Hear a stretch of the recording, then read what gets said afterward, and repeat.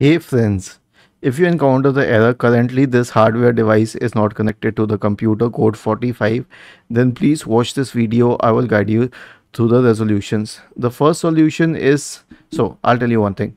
Actually, no resolution is necessary, and this is something I picked from the official Windows website, support.microsoft.com. It says no resolution is necessary. This error code is used to indicate the disconnected status of the device and does not require you to resolve it.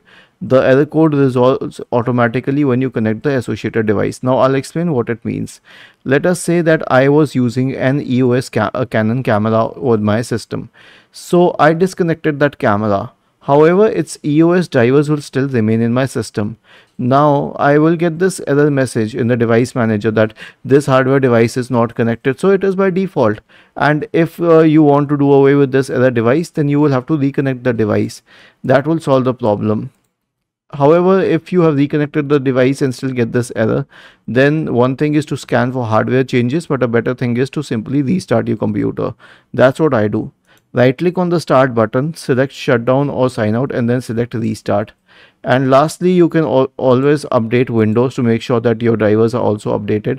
Right click on the start button, select settings from the menu, go to the Windows Update tab, select advanced options, go to optional updates, install any optional updates available, then return to the Windows Update page and click on check for updates. Was this helpful? If yes, then please subscribe to the channel, and if not, then let us know in the comment section of the video on how we could help you further. Thank you for watching this video and have a nice day.